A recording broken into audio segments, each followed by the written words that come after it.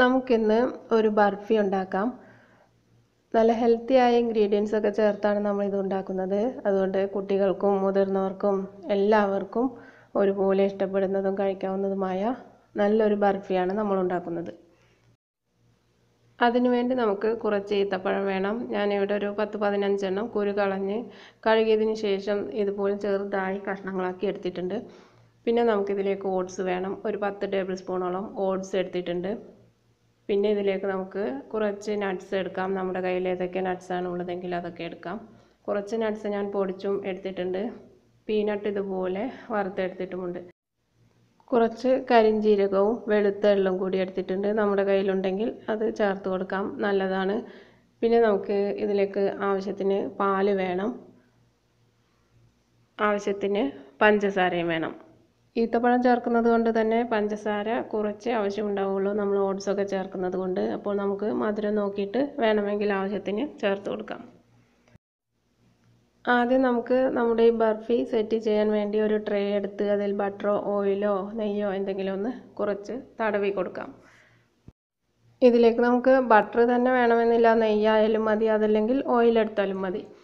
അപ്പോൾ നമുക്കൊരു ചട്ടി വെച്ച് ചൂടാക്കാം. അതിലേക്ക് ഒരു 20 ഗ്രാമോളം ബട്ടർ ചേർത്ത് കൊടുക്കുന്നുണ്ട്.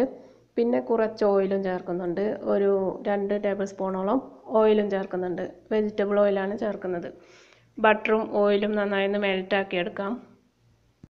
ഇതിലേക്കുള്ള ചേരുവകളൊന്നും നമ്മൾ കൃത്യമായ ഒരു അളവിൽ എടുക്കേണ്ട ആവശ്യമില്ല. നമുക്ക് എത്രയാണ് വേണ്ടത് അതിനനുസരിച്ച് കൂട്ടിയും കുറച്ചൊക്കെ എടുക്കാം. ഓട്സും ഈന്തപ്പഴവും പിന്നെ നെയ്യും ബട്ടറും അതുപോലെ അതിൽ ആവശ്യത്തിന് നമ്മൾ ചേർത്ത് കൊടുക്കുകയാണ് ചെയ്യുന്നത്.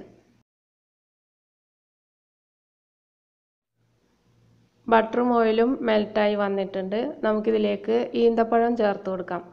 നമ്മളെടുക്കുന്ന ഈന്തപ്പഴം സോഫ്റ്റായ ഈന്തപ്പഴമാണെങ്കിൽ നമ്മളത് കുതിർത്തെടുക്കേണ്ട ആവശ്യമില്ല. ഇതിപ്പോൾ സോഫ്റ്റായ ഈന്തപ്പഴമാണ്. സോഫ്റ്റ് അല്ല എന്നുണ്ടെങ്കിൽ നമ്മൾ കുറച്ച് നേരം ഒന്ന് കുതിർത്തെടുത്താൽ മതി. എന്നിട്ട് ഈ നെയ്യിലും ഓയിലൊക്കെ ഇട്ട് നന്നായി ഒന്ന് വഴറ്റിയെടുക്കാം.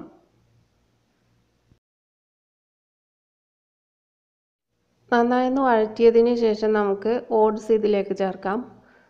നമ്മളെടുത്ത് വെച്ച പാലും ചേർത്ത് കൊടുക്കാം.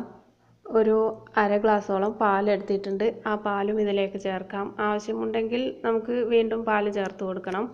പാലും കൂടി ചേർത്ത് നന്നായി ഒന്ന് ഇളക്കി നോക്കാം. ആവശ്യമാണെങ്കിൽ നമുക്ക് അതിനനുസരിച്ച് പാല് ചേർത്ത് കൊടുക്കണം.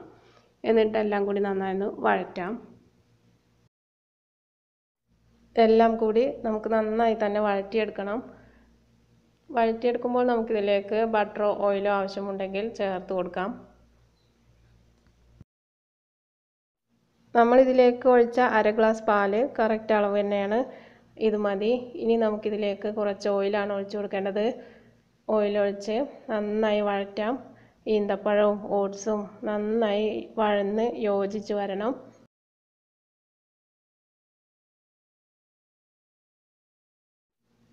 നമ്മളിത് വഴറ്റുമ്പോൾ ഹലുവയൊക്കെ വഴറ്റിയെടുക്കുന്ന അത്രയും വഴറ്റിയെടുക്കണ്ട, അത്രയും ഓയിലും നെയ്യൊന്നും ചേർക്കേണ്ട ആവശ്യമില്ല. അതിനേക്കാളൊക്കെ കുറച്ച് മതി. എന്നാൽ നമ്മുടെ ഓട്സും ഡേറ്റ്സും എല്ലാം നന്നായി ഒന്ന് വെന്ത് യോജിച്ച് വരികയും വേണം. ആ ഒരു രീതിയിലാണ് നമ്മളിത് ഉണ്ടാക്കേണ്ടത്.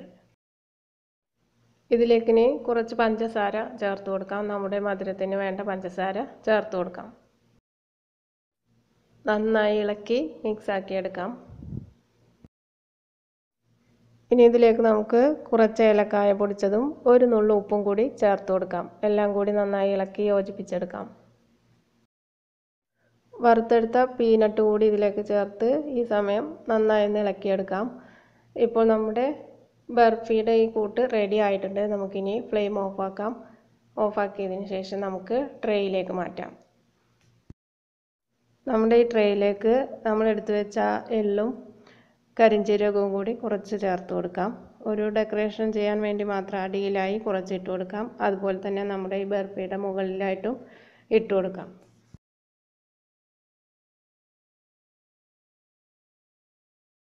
നമ്മുടെ ബർഫിയുടെ കൂട്ടെല്ലാം ഈ ട്രേയിലേക്ക് മാറ്റിയിട്ടുണ്ട്. ഇനി നമുക്കൊരു സ്പൂൺ കൊണ്ടൊന്ന് ലെവൽ ചെയ്ത് കൊടുക്കാം. അതിനുശേഷം മുകളിലായി കുറച്ച് എള്ളും കരിഞ്ജീരകവും കൂടി ചേർത്ത് കൊടുക്കാം. എന്നിട്ട് നമുക്കിത് തണുക്കാനായി മാറ്റി വയ്ക്കാം. തണുത്ത് സെറ്റായി വരണം.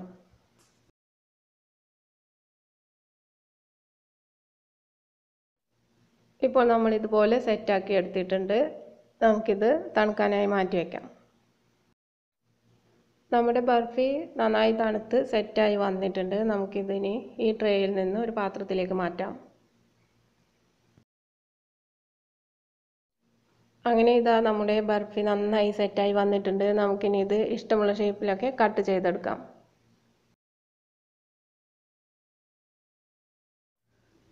അപ്പോൾ നമ്മുടെ ഈ ഹെൽത്തി ബർഫിയുടെ റെസിപ്പി എല്ലാവർക്കും ഇഷ്ടപ്പെട്ടു എന്ന് വിചാരിക്കുന്നു. ഇഷ്ടപ്പെട്ടാൽ നിങ്ങളിത് ട്രൈ ചെയ്ത് നോക്കണം. നിങ്ങളുടെ അഭിപ്രായങ്ങൾ അറിയിക്കണം. നമ്മുടെ ചാനൽ സബ്സ്ക്രൈബ് ചെയ്യാതെ കാണുന്നവരാണെങ്കിൽ ഒന്ന് സബ്സ്ക്രൈബ് ചെയ്യുക. തൊട്ടടുത്തുള്ള ബെല്ലൈക്കൺ കൂടി ക്ലിക്ക് ചെയ്ത് അതിൽ ഓൾ എന്ന ഓപ്ഷൻ കൂടി ക്ലിക്ക് ചെയ്യുക. അപ്പോൾ അടുത്തൊരു റെസിപ്പിയുമായി വരാം. ബൈ.